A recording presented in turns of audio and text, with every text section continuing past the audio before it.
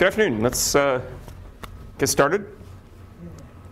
So today we are going to be continuing our quest into computer architecture, and we're going to be talking about virtual memory and address translation, together with how you do virtual memory protection on top of that.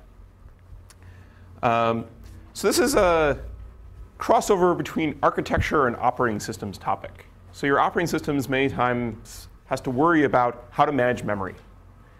Also, many times you have to worry about how to manage who can access memory. You have to worry about how much memory different users could possibly have. But even in a uniprocessor system, this becomes an important thing, that a uniprocessor system and a uni-user system, not a multi-program system and not a multi-user system, but just a single user system, also has to worry about layout of memory and worrying about running different libraries, different portions of programs, and how to lay that out effectively in memory. So we're going to continue videotaping our lectures today to put online that you guys can go look at later. And so let's get off started by talking about memory management. And we're going to talk about a couple different schemes today which aren't very popular. We're going to talk about some schemes that have some historical basis that are still important and important to understand, and there's some vestiges in today's architectures. So for instance, one of the things we're going to be talking about today is called segmentation or base and bound registers, which still shows up in x86 processors today, but is not very common as a memory protection system.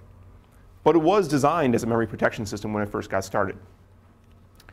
And then we're going to go, and at the end of today's lecture, we're going to talk about fancier virtual memory systems that are used in modern day computers, how your operating system goes about managing memory with that, how it provides efficient use of memory, and how it protects different accesses. So we can broadly separate memory management into three really important and orthogonal functions. First of all, translation. So in translation, what we're doing is we're taking one address and we're turning it into some other address. So we're able to remap addresses. Now you might say, why do we want to do that? Well, by doing that, we can have more flexible memory layouts and prevent things like fragmentation. So fragmentation, we'll talk about that more later in today's lecture. But fragmentation basically is the problem that if you have lots of little pieces of data or code that get loaded, and then some of them complete or go away, you're going to end up with holes in your memory space. And it's very hard to reclaim that unless you try to compress or relay out the memory. And lots of programming models don't allow you to go recompress the memory. This is familiar if you've ever taken a basic data structures course where you had to go deal with managing something like a heap. In a heap, you have it's pretty common to allocate different sized objects on your heap, and then you free up those different sized objects. And if you happen to free them in a bad order, you end up with little chunks of memory that are really hard to go use for something else.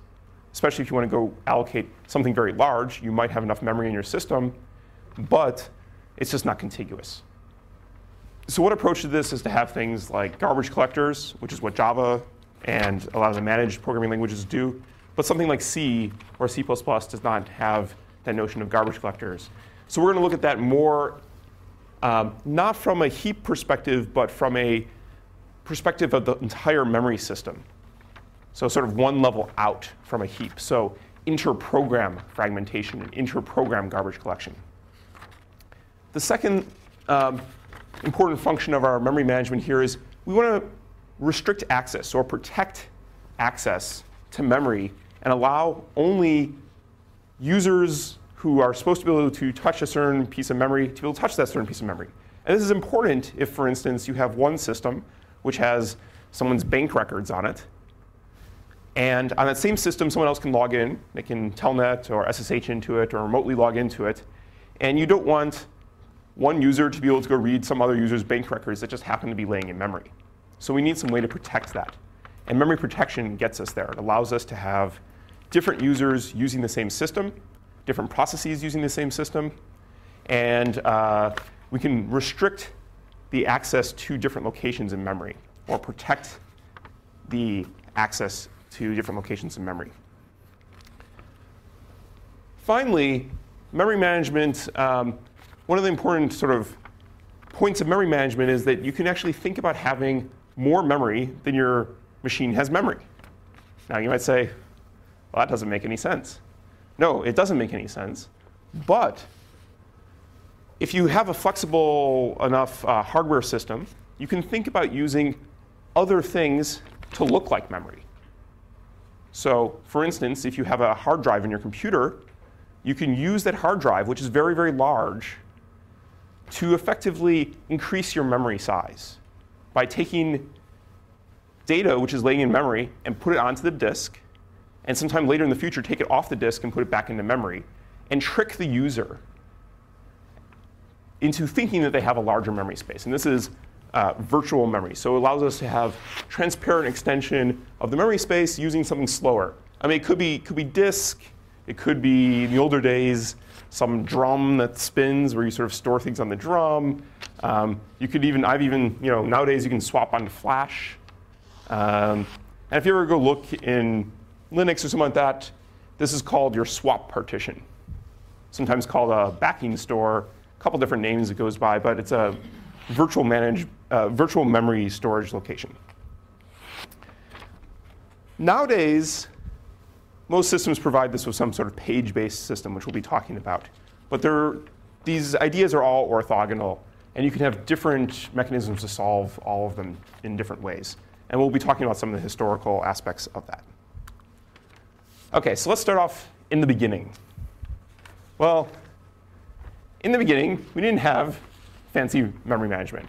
Instead, we had addresses.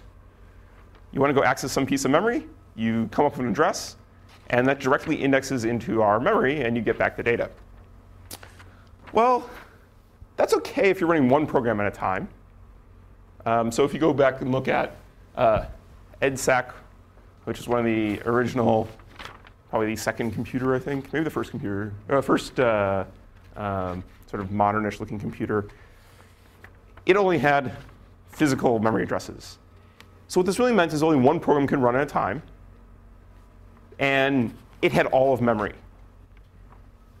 And the addresses that were used basically didn't move around because there was only one program running, and it owned everything. And I/O could directly touch memory, main processor can directly touch memory, and life was simple and OK. But unfortunately, you couldn't really run multiple programs. You couldn't protect multiple programs. You could definitely not take memory off of disk and put it into memory, because you had no way to sort of remap things. So it did not fulfill those sort of three requirements that we were talking about. It didn't do any translation. It didn't do any ability to protect, and it didn't have any notion of virtual memory. One thing that did happen is that users still wanted to be able to write subroutines that were location independent. So what I mean by that is you write a subroutine, and this is back in the days when people were writing these subroutines in machine code or assembly code. And you still wanted to be able to write one subroutine and be able to use it and call it and use it in different portions of your programs. So one of the tricks that people sort of thought about is how can you still have location independence even when you only have one physical address space? So you can't remap things. There is no translation going on here. Well, in fact, you can actually use the linker or the loader to be able to go do this. So actually, quick show of hands here. Who knows what a loader is? Who knows what a linker is? OK, so we got a little bit of coverage with linker. Linker, what it does is it takes multiple different compilation objects or compilation units. So if you take a computer program that's made out of a bunch of little files, a bunch of different source files, you compile up each of those separately. And when you link it, you take them and you put them all together into one program, and you resolve all the addresses, all the jumps, and the data accesses across that one program. So that's linking. That's static linking. Now, dynamic linking, you guys might have seen DLLs, dynamic directly linkable, loadable objects. So what happens with DLLs is you'll actually do that linking step of resolving the addresses at runtime. So you could actually do either. You can either do it dynamically or statically. And the loader is the piece of code which actually takes a binary off a disk and puts it into memory somewhere. And typically, the loader will go and do a last level linking step at the end. So on a modern day Linux system, your your loader, when you type up, when you go to execute a program, you type, I don't know, you run ls or something like that on your Linux system. First thing it does is it goes and finds the ls bits on the disk, and it takes that and copies it up into RAM somewhere. So you can do this on this absolute addressing system. And then what it does is it goes and figures out all of the dynamic libraries that are needed. And it goes and takes those off disk and puts them into RAM somewhere. And then it's going to, the last step here is the original program had pointers to addresses that didn't actually exist yet, because it didn't know where the respective libraries were going to be loaded. So it has to patch the program up. It has to rewrite addresses to make sure that the newly loaded program points at the correct location. So that's a runtime linker doing its job. The static linker can do that same sort of thing, but at compile time, or excuse me, at assembly time or linking time in your program. OK, so that's absolute addresses. And if you have the physical hardware for an absolute address machine, it's simple. It's kind of what we've been looking at this point. You have your program counter, you stick it into your cache, instruction cache gets an instruction out. You take your address, if you're doing memory access, you stick it into your data cache, and it gets some data out. If you take misses, everything's a physical address, it goes to the memory controller, it goes out to DRAM. Seems simple. It is. But like I said, it doesn't solve all the problems we want to solve. OK, so now let's start talking about stuff that's a little bit more complex, if we actually want to do address translation. So address translation, actually before we leave this, we're going to call addresses that touch main memory physical addresses. And we're also going to talk about this notion of a virtual address.